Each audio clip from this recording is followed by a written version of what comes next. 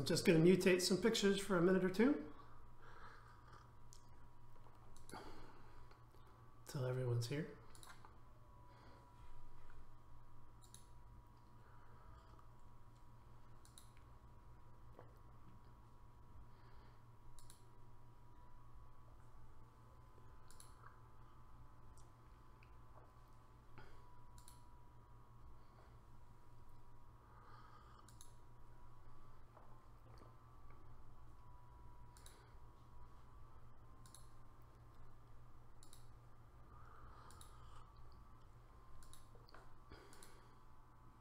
Whoa.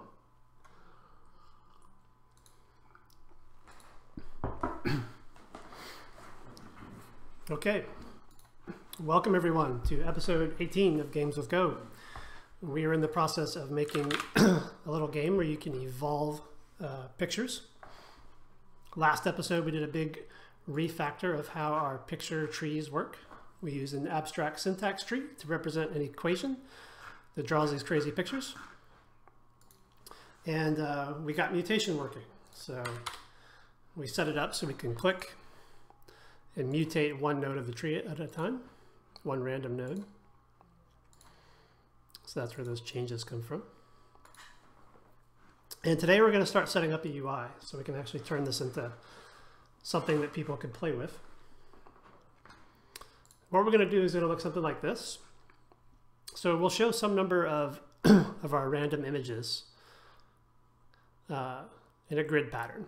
And we'll make it generic so it could be any number of rows and columns we want, so that it'll work on different size screens. We can customize it to fit.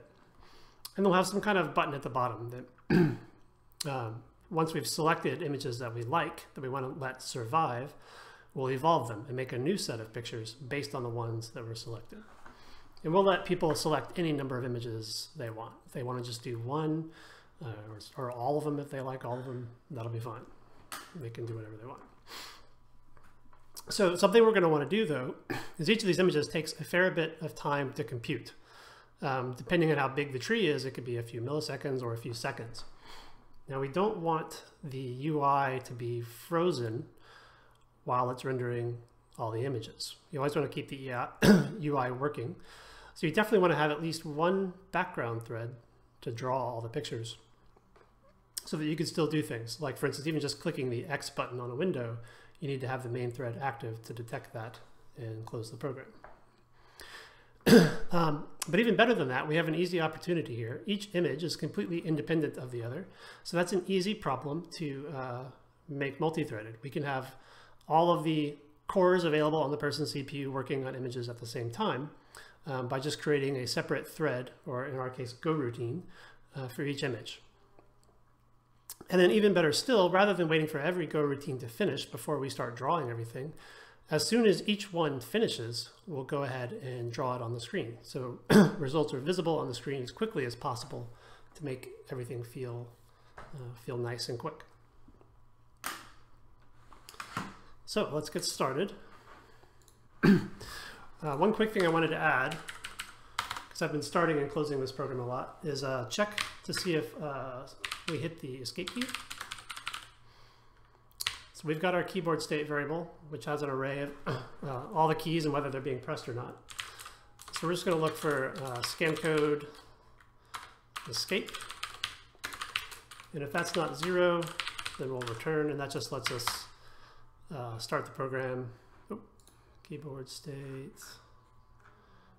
Why don't we have keyboard state? Let's get it.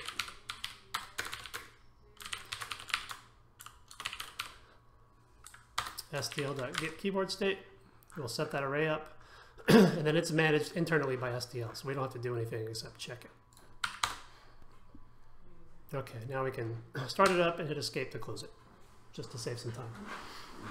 Okay, so first step is we're currently just making one random picture.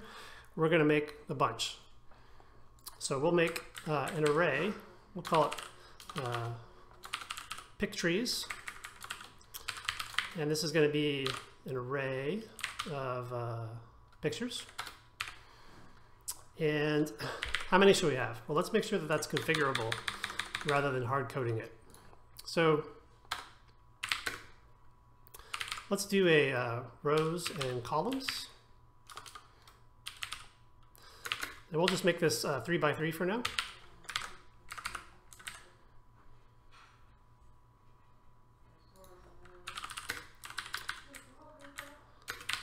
Declare it like that. And I'm also going to go ahead and make this not constant for reasons I'll explain in a little bit. And we're not going to need depth here. In the balloon program, we had a depth to the screen. We're not going to do that here.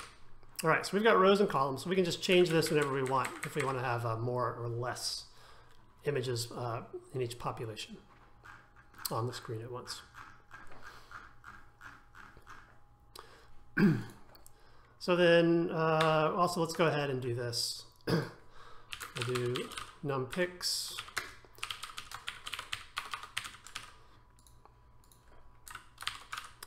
So we'll have the number of pictures on the screen available to us really easily all the time. So this will be numpix. We'll have an array of numpix picture trees.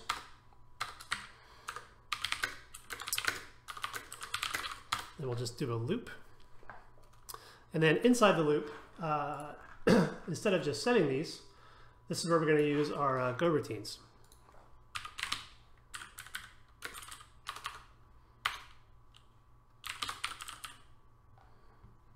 Be pick trees. So Go routine, start them off with Go, and then just specify a function, and we're going to use an anonymous function, so we can just type it in place. And let's see how we're going to do this. Yes, we're going to pass in the index as well as a pointer. Oh, this should be an array of pointers to pictures. And yeah, we'll just pass in the index for now. Okay, so this part here in the anonymous function declares that it takes in a variable we're going to call I, and it's an integer, and this here at the end actually passes it to the anonymous function. And remember, it's important when you use Go routines inside a for loop to actually pass that value I in, rather than just trying to use it directly, because that I value is going to be changing as you go through the loop. And you want every Go routine to have its own copy of I. Okay, so we want our picture.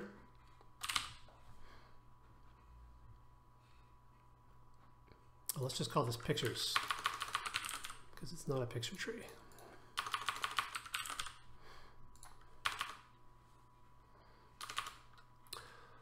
So our picture, we're going to use our apt to texture function.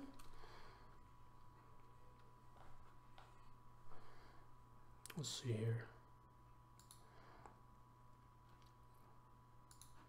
Okay, we need both. We need pictures and picture trees.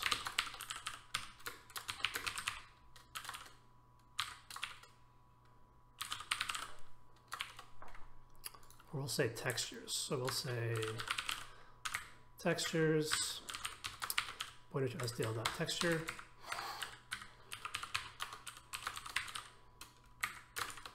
And to generate the trees, we'll just do a normal for loop, because generating the trees is fast.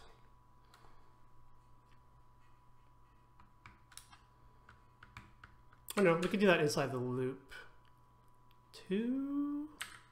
Let's not for now. Let's try it like this. Let's see.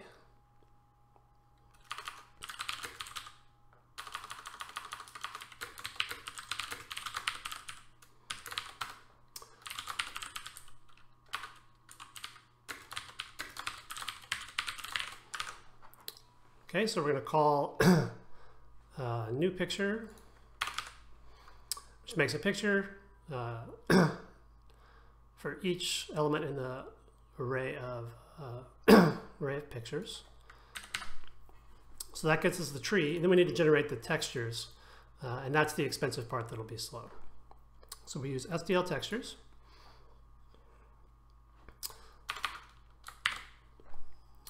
So our picture will be pick trees of I. Then we need a width and height. So where are we going to get that? So we'll actually need to compute that based on how many pictures we have on the screen and how big the screen is. So we'll compute that up here. Picture width will be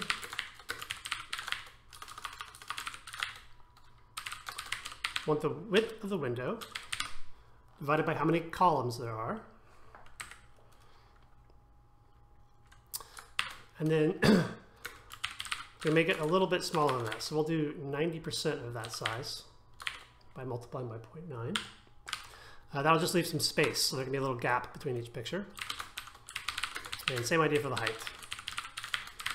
And height divided by the rows. It's 0.9. That'll get us 90%. This will be pick width, pick height, and then we need the STL renderer, which is used to generate the pictures. This should be textures.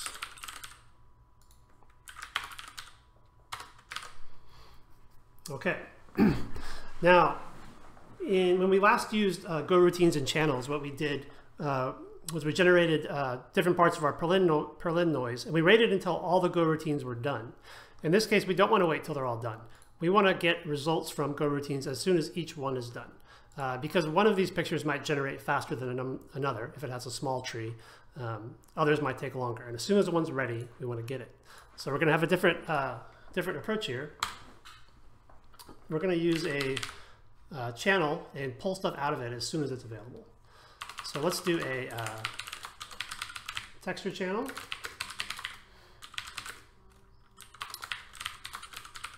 We're going to be putting STL textures into it. And we're going to make it a buffered channel, so it'll have room to hold up to, or basically it'll have room to hold all of our textures if it needs to. Get rid of those two. Okay, so once a given texture is done, we can take our texture channel. This should just be singular texture. And this syntax puts our texture into the channel. And a channel is basically like a thread-safe queue. You can put things into it and take things out from multiple threads at the same time without anything going wrong.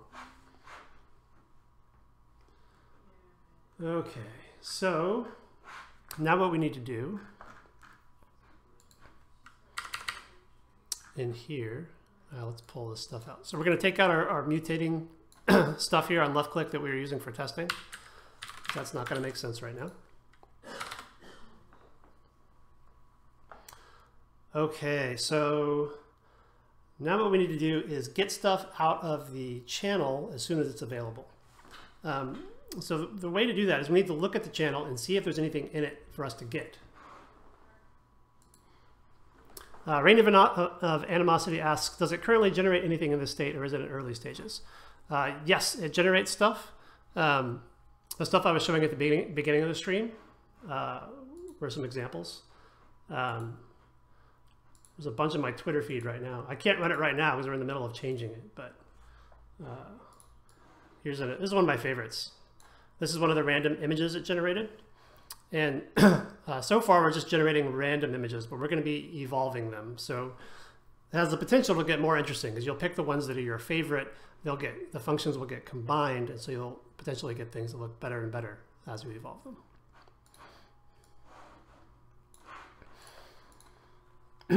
All right, so to get things out of a channel, we need to check to see if something's in it without blocking. We don't want to wait till something's available. We just want to check.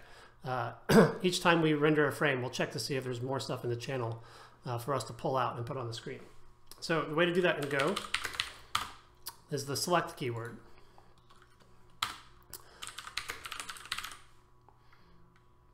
So we will get a texture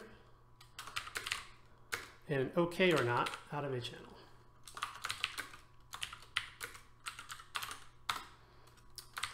Like that. So this is getting multiple results from our channel. If it's got something in it, we'll get the texture and an OK or not OK. And if it's okay, that means we've got something available to render on the screen. And then the default case, we're not going to do anything at all. So the default case is when there is nothing available in the channel to do. All right, so we're just going to go on to the next frame and not draw any new pictures because none are ready yet. Okay, but if one is ready, we need to figure out where to draw it. So let's compute the X and Y index that we're going to have for our grid. So this would be 0, 1, 2 for X, 0, 1, 2 for Y. We're going to compute those.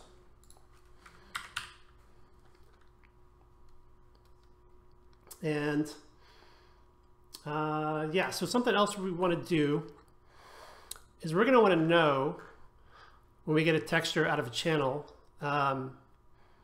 what index it was in our picture tree. Because we're going to want to know for each picture which picture tree, or every image, which picture tree it came from, right? We're going to want to know the data that generated that image. Because if someone selects it with their mouse, then we're going to want to carry that over onto the next round of evolution. Right? So we've got a texture and we need to know the tree, function tree that's associated with each picture. So what we're going to want to do is this channel should actually contain two things, a texture and an index. And there's a way to do that with anonymous structs, or like a shorthand way to do it with anonymous structs. So let me go remind myself of the syntax for that real quick. Okay, yeah, so what we'll do is this channel will contain an anonymous struct, which will have a texture and an integer. That'll be the index. And so we're going to have to put in a texture and an index into it.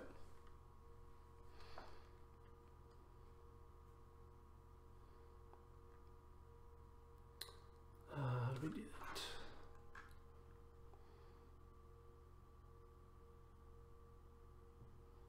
Yeah, so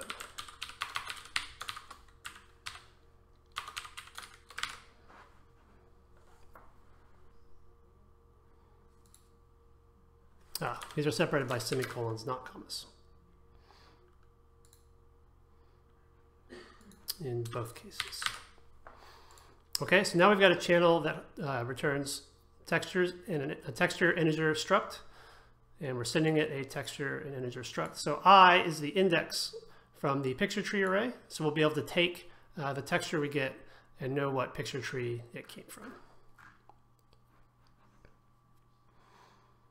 And then here, this is going to be a texture and index. So we need to get the values out of our anonymous struct, which you can do like this.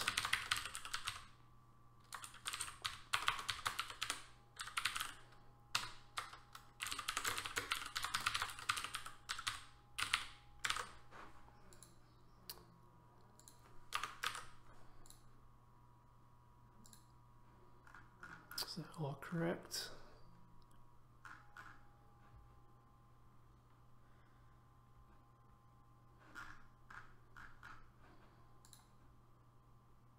Okay, I think that's good. Okay, so now we need to compute our X index and Y index. So this will be index modulus columns.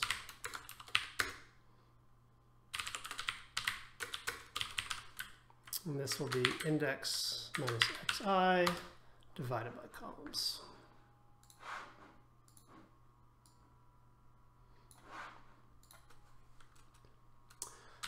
And then we'll get the actual pixel value.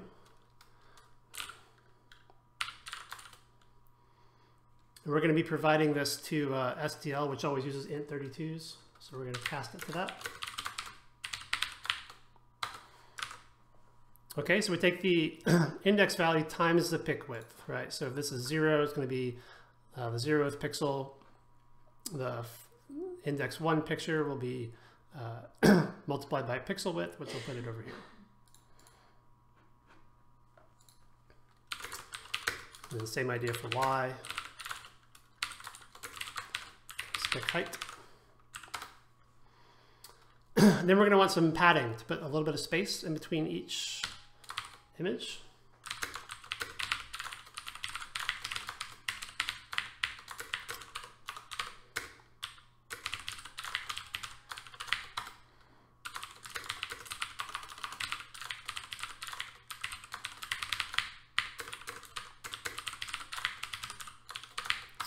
Right, we made the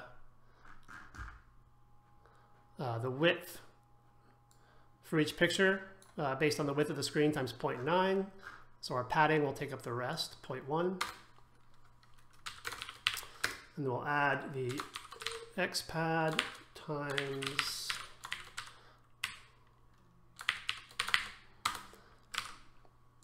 all right, so the 0th image will get 1 set of X padding, the first will get 2, and so on.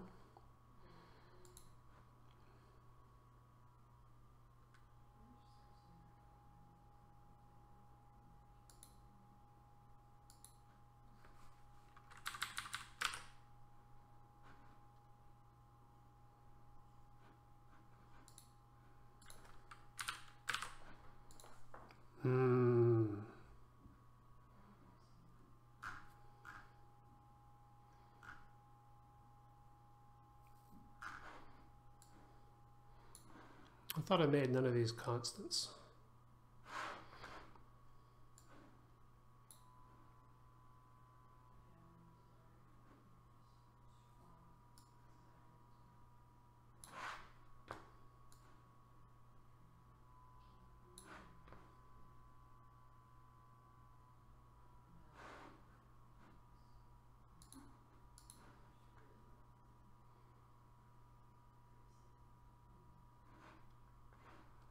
Oh, okay.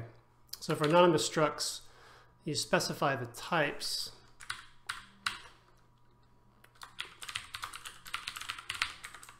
and then the data.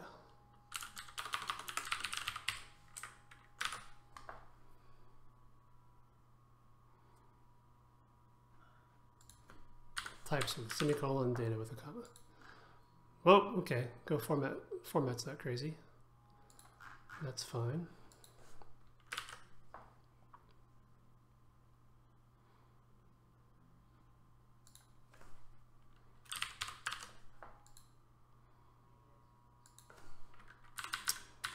I guess it works like that. Okay, why is this unhappy? Oh, we're missing a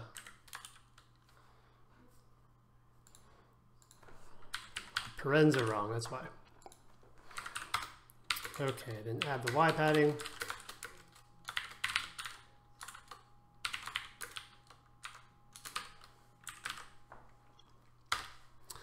And then to draw a texture in a particular place with SDL, it uses a rectangle. And it's got a built-in rectangle type. So we'll use that, and it'll just be X, Y. So the rectangle is just an X and a Y, then a width and a height.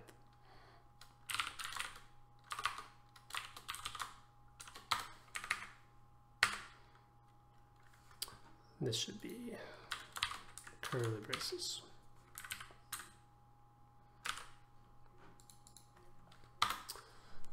And then we want to take our texture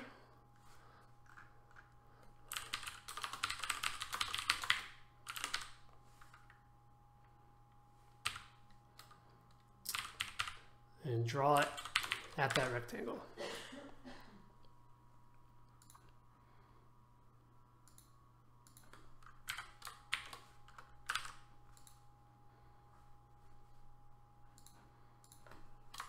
Pointer to a rect. Okay.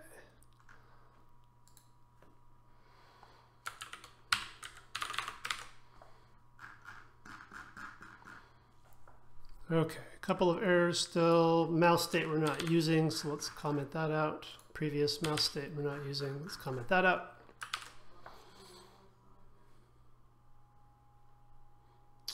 I'm not using pick. Or we can just do that.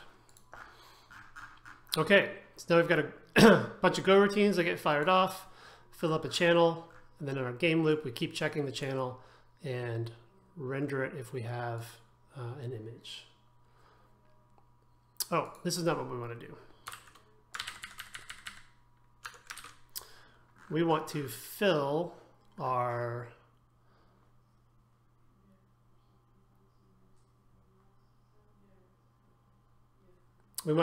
textures array with the image.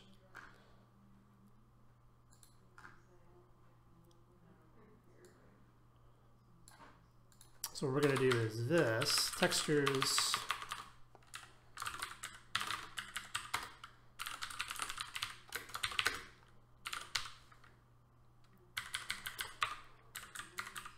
okay, textures of I equals text, index. Then we'll take all of this, cut it,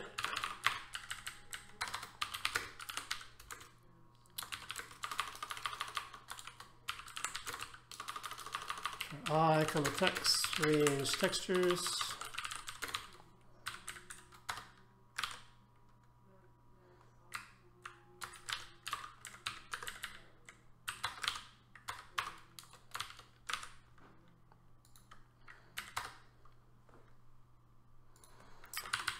This is just I. Okay. I'm going to call render.clear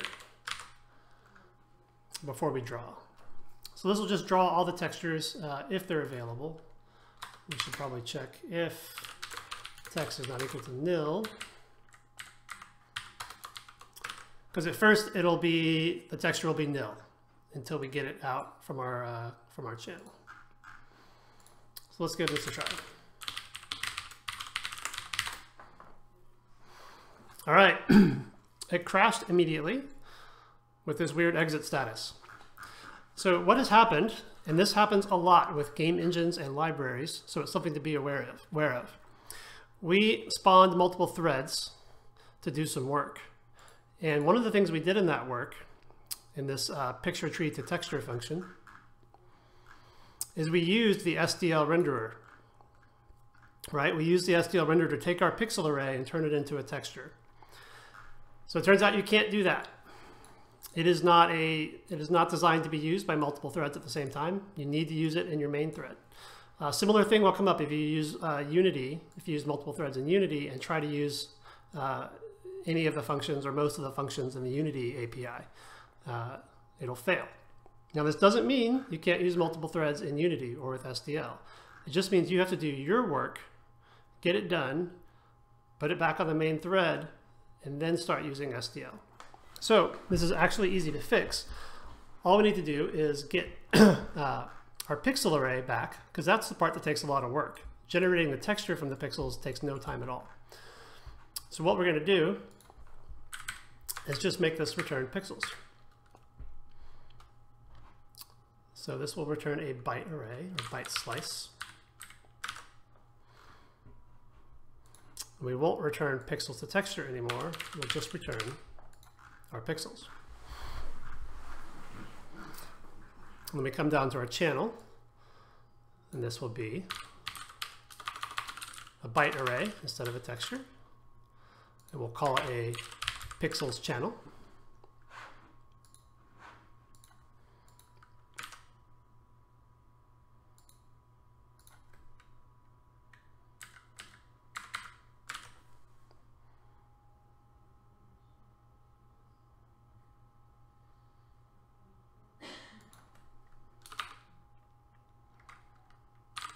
Do anonymous structs not like having slices in them?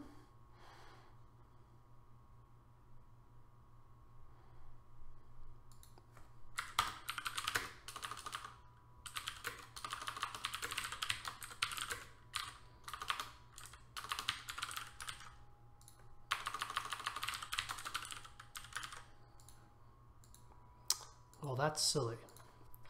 All right, we are not going to use an anonymous struct then. It doesn't seem to let you put arrays inside of it.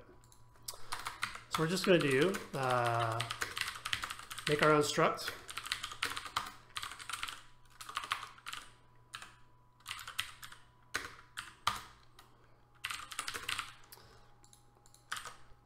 pixel result, and then we'll use that in our channel. I guess that will save us the messy anonymous struct syntax anyway. Okay, so our channel will contain pixel results.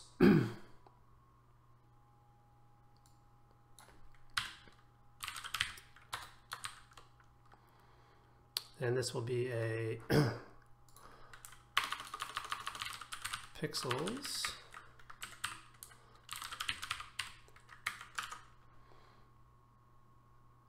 This will be a pixels channel. And then let's rename apt to texture to apt to pixels. That's what it is now.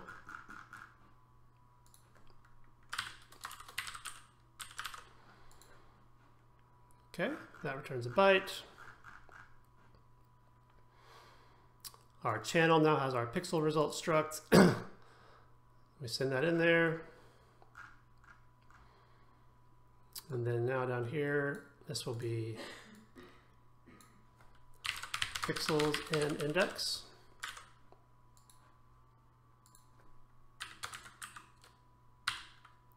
So now we can make our texture in the main thread, because when we're in our main loop, we're back in the main thread.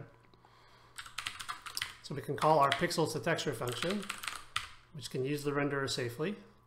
We will take our pixels and index dot pixels,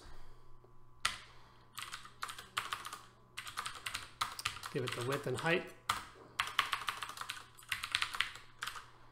and now we get back a texture, and then this will be pixels and index dot index, and this is pixels channel.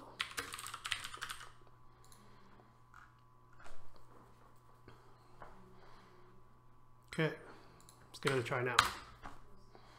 All right, there we go. So now we've got a grid layout, and this is all done on multiple threads. So as soon as any of these results are ready, you see them. And we can maybe illustrate that happening more clearly. Let's go to our new picture function. Let's make these like really complicated trees. So they take a long time. You can kind of see them popping in. So this will be a minimum of 50 nodes up to 150. So now you see how they pop in as soon as they're done, as soon as they're ready.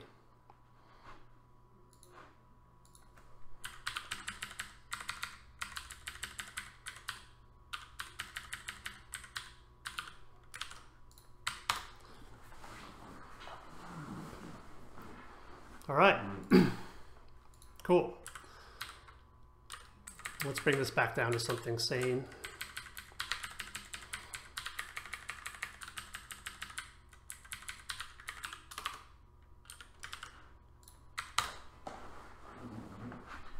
All right, cool. And then one of the nice things is because we made this all nice and general is we can go really crazy here. We can do any number of rows and columns we want. And it works out fine. It just takes a really long time, but we can do hundreds.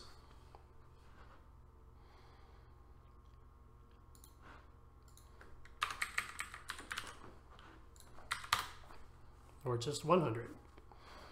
Right, so we can do any number we want. We can even make rows and columns a different number, right? We could make them oddly shaped. And it all just works. Okay, so next step is we need to have a way to select these things so that people can select which ones survive. So what we're going to want to do is turn these into buttons, or put the images inside buttons. And we want to build a button control and try to make it nice so it's reusable. And so we can kind of have the start of a little bitty GUI, a simple GUI library. So let's make a whole new folder and file for that. And we'll call it, we'll just call it GUI. The file will be GUI.go. And the package name will be GUI.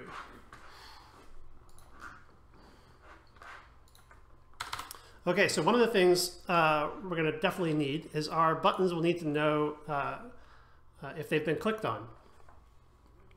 And in order to do that, they'll need to know about mouse state. And so you remember back when we did the little balloon game, we built up a mouse state struct and made some functions to deal with it. So I'm going to want to actually move this into our GUI package because we can't have, like this, basically managing the mouse is basically going to be part of the GUI. All right, so I'm going to take this, cut it out of here, and bring it up here. All right, and then this particular GUI is going to depend on SDL. Now, it doesn't have to be the case. People make GUI libraries that have no dependency on a particular renderer, which is a cool thing, but that is beyond the scope of this. So we're going to make a little GUI library that depends on SDL too. So we're going to import it.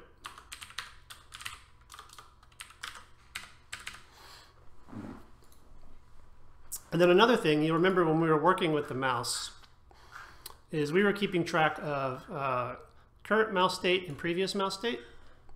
So I'm going to simplify that a little bit by building that all into our own mouse state struct. So we'll have left button, right button. We'll have previous left button, previous right button, previous X, previous Y. And then now that this is going to be in its own package, remember that in Go, things have to be capitalized if they're going to be exported. Right? Capital is basically public, that's private. And we're going to go ahead and start with everything public. And we can think about later if there's things that don't need to be public, and we can make them private.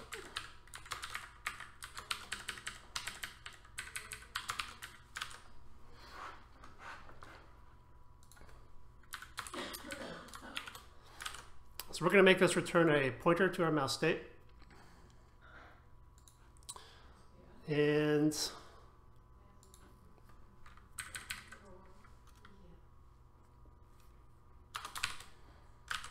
that needs to be capital.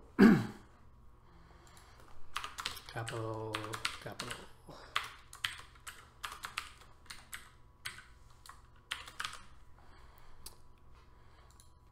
Okay, so this is going to get an initial mouse state, and then we're going to need a function to update it.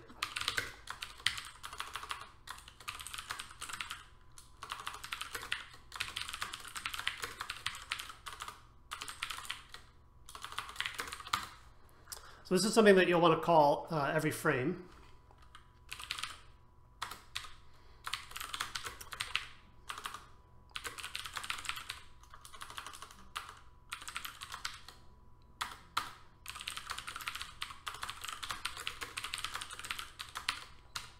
And it's going to set all the previous things equal to the current things.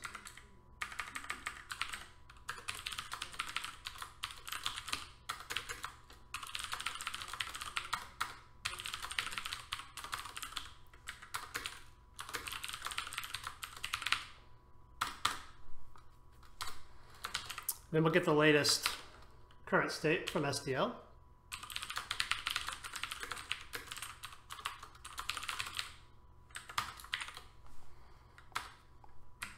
Basically copying this logic.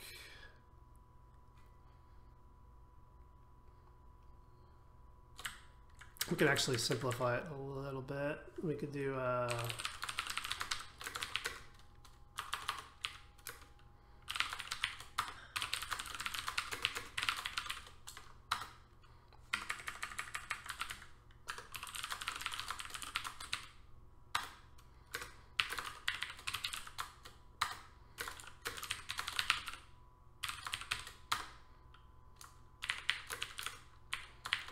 just make it a one-liner.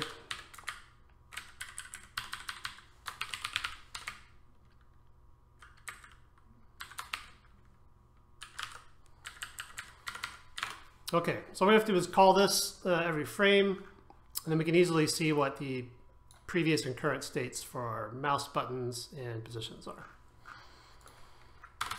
So that's going to help us make our image button.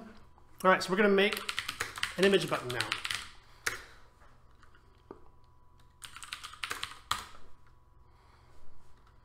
So we're going to need an image. We're going to use STL textures for the image. We're going to need a rectangle, which is the place on screen we're going to draw it. We're going to have some bools for whether it was clicked or not. Now, one way you can do buttons like this, rather than doing this, is you could have something like a function that it stores instead. You could have a callback function so that when you create a new image, you pass it the function that contains the code you want to happen when the button is clicked. And you see this a lot in some GUI libraries. You see it a lot with like JavaScript. So the way you can make buttons work in JavaScript as well. This can be nice sometimes,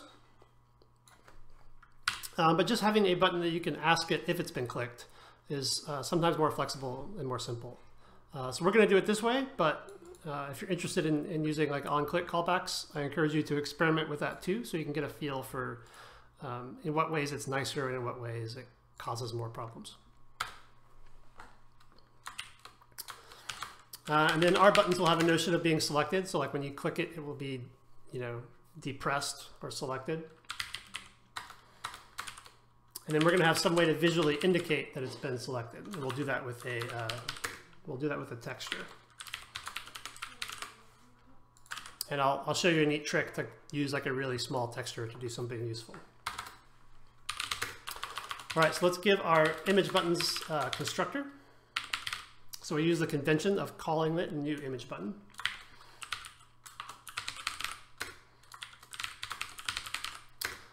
So that'll need a renderer because we're going to make a texture for the selected texture.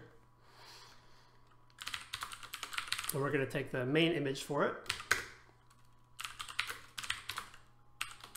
Take the rectangle that says where we're drawing our button. Then we'll take a color. And the color will indicate what color the selection indicator is. That'll be configurable. And then we'll return a pointer to an image button. All right, so to do the selected text, we're going to do a trick where we're going to make a texture, just a really small one. 1 pixel, in fact. We'll use the same format we've been using, which is ABGR88888. I'm going to make the texture access static because we're not going to be changing it. That may have some performance benefits. Check for error. If we get one, fail quickly.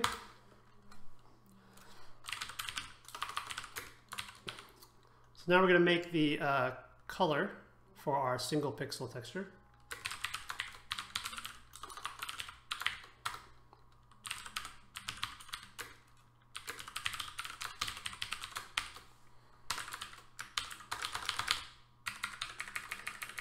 One, two, three, RGB, and off.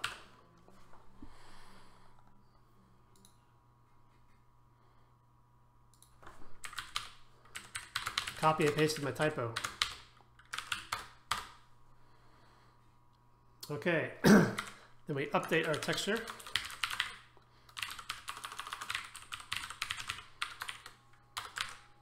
With our pixels, our singular pixels.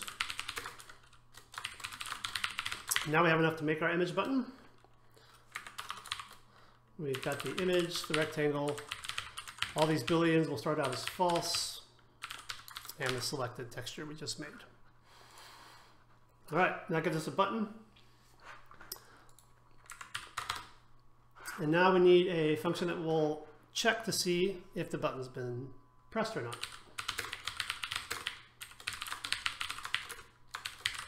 We'll call it update. And that's going to take a mouse state.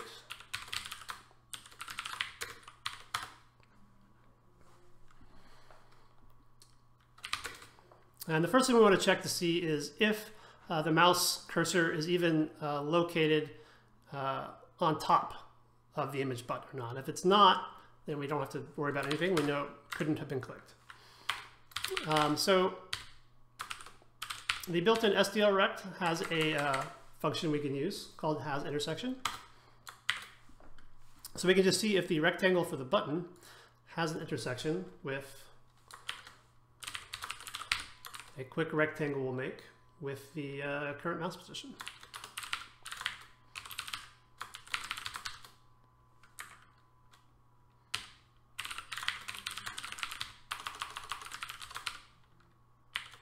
And that'll just be a rectangle of 1 pixel.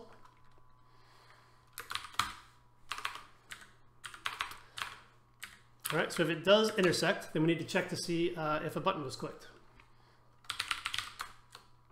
So we will set our was left clicked Boolean equal to mouse state dot previous left button and not mouse state dot left button. So we're saying if the previous if on the previous frame the left button was being held down and on the current frame it is not, then we're going to call that a click. We'll do the same thing for right clicked.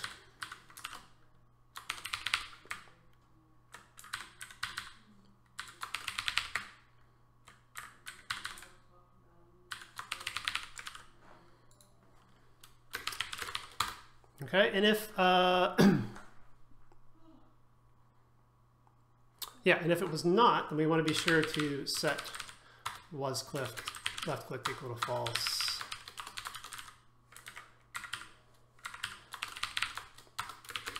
Because if at some point previously the state of the button was that it had been clicked, we don't want that to persist over multiple frames.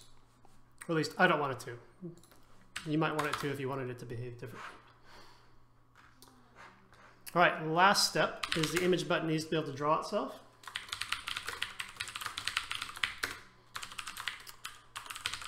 And it'll need a renderer to do that.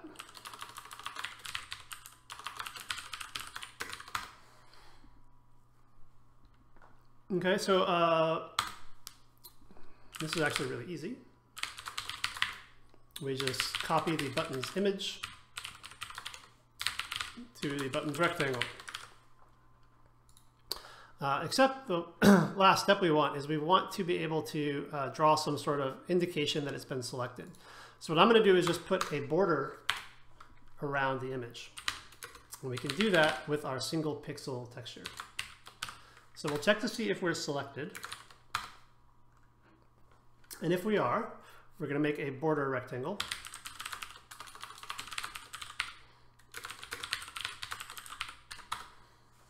We'll start out with our border rect equal to the button rect, and then we're going to adjust it from there. So we're going to figure out our border thickness.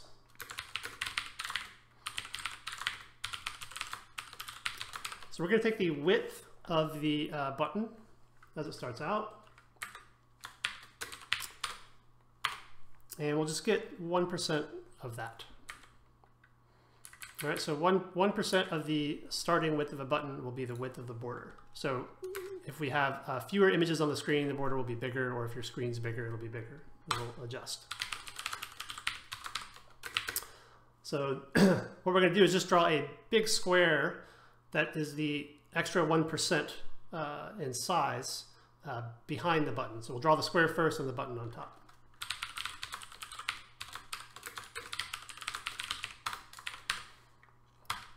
Border thickness times 2 because we're doing it on the left and the right.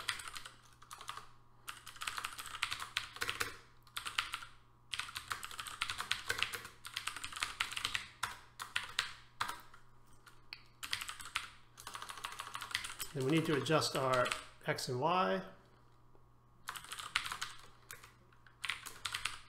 Subtract away the border thickness, which just centers it.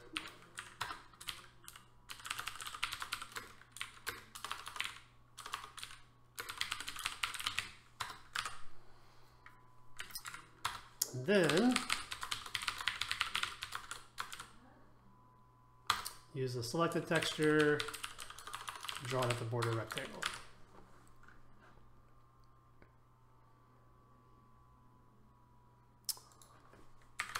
pointer to border rectangle. All right, that's our high-tech GUI library, or image button anyway. All right, so current mouse state, we're not using that anymore. Delete the previous mouse state, delete this previous mouse state.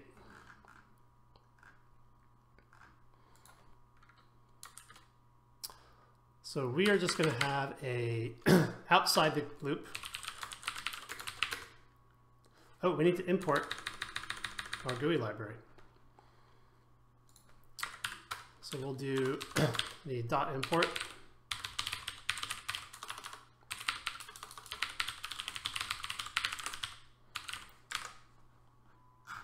Okay, imported it. Then just because before a loop, we'll do the get the initial mouse state. This is our touchscreen code here that just manipulates the mouse state to trick it into thinking the touchscreen is the same as the mouse. And then we'll call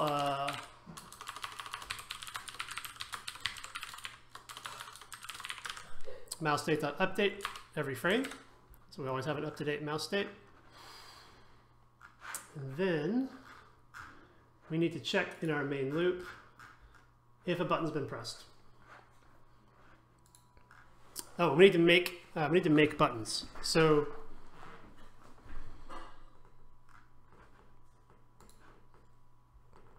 how should this work?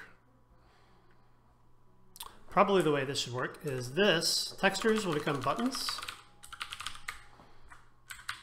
and this will become image buttons.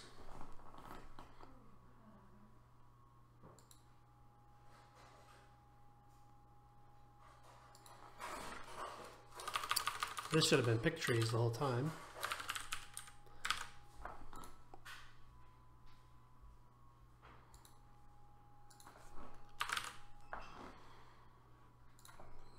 Okay, so we're going to have a buttons array.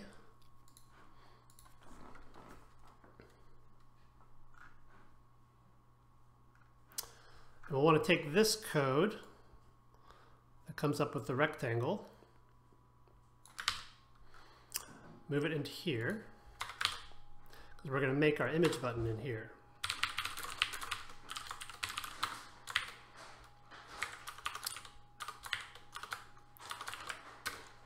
And that's going to need the renderer. What else? The image, that's the texture, the rectangle, and a color. We'll just make it white.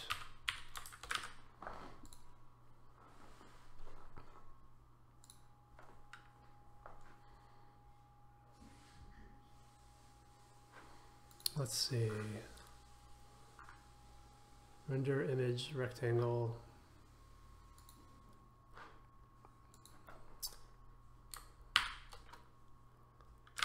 That should be a pointer.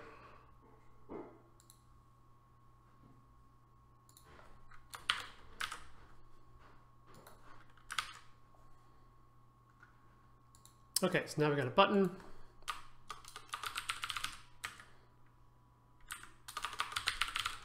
We'll put that in our buttons array.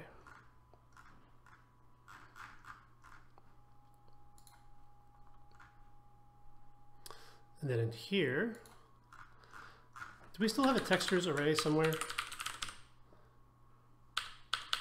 No.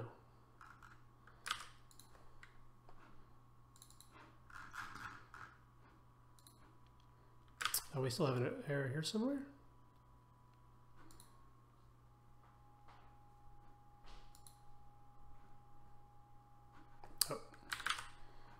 There we go. All right.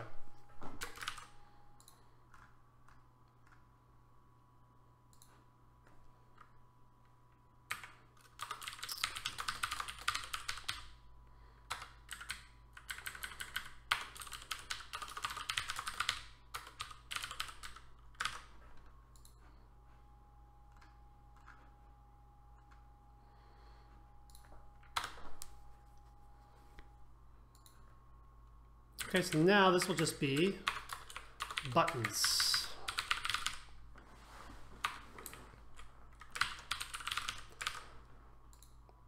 And if the button is not nil,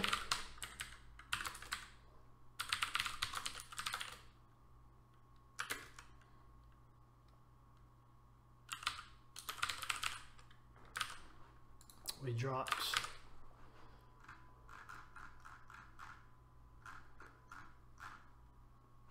let's give it a try. All right, I'm clicking and nothing is happening. Oh, I don't know why. We also have to call update and pass the mouse state. That lets our button figure out if it's been clicked or not. Oh, and we have to check if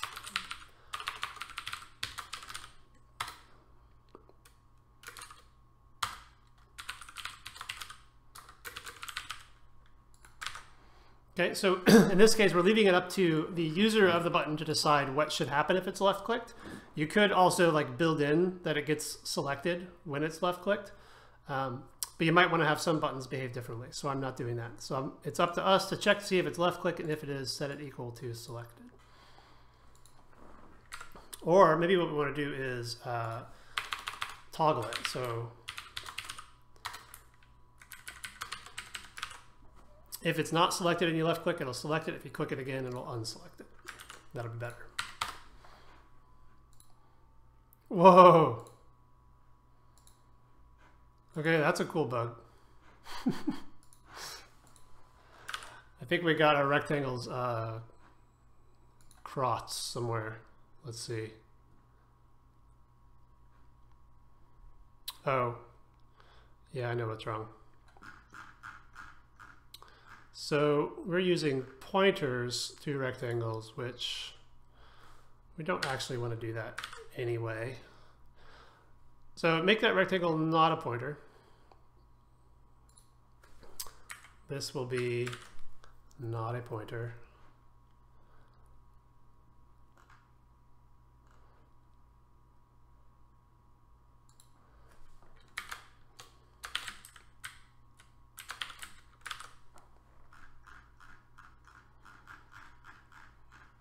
And we'll probably have to adjust something in here.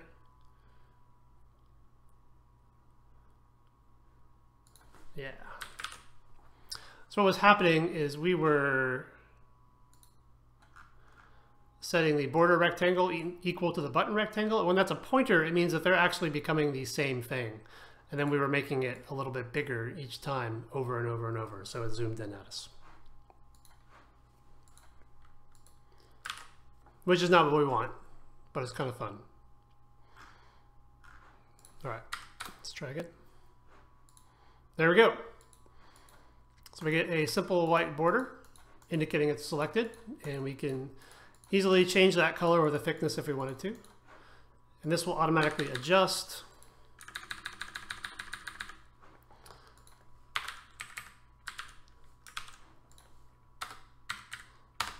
We'll get a slightly bigger border if the images are bigger. So the border size scales to the screen size and the image size.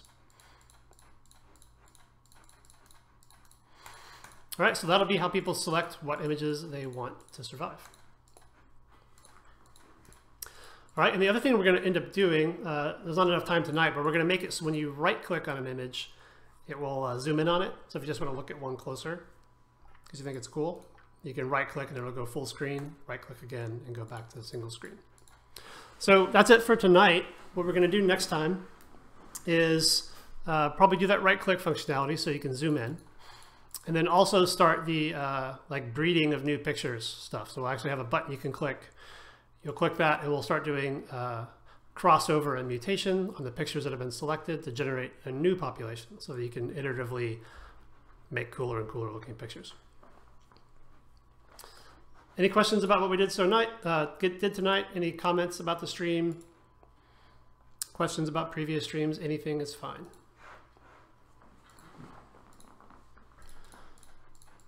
I will play around and make some random images. for a little bit. So this should adjust to different screen sizes too.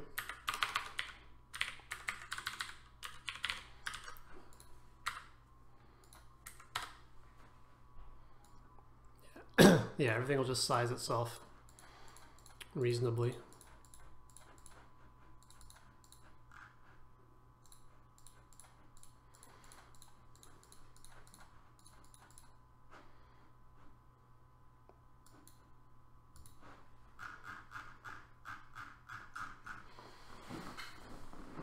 All right, looks like nobody has any questions. Keep in mind, if you subscribe to the channel, you'll get access to the source repository, where you can see you can check out the source code at the state it was in during any particular episode. And if you have an Amazon Prime membership, you can subscribe for free through Twitch. And that's it for tonight, guys. I'll see you on Tuesday. Bye.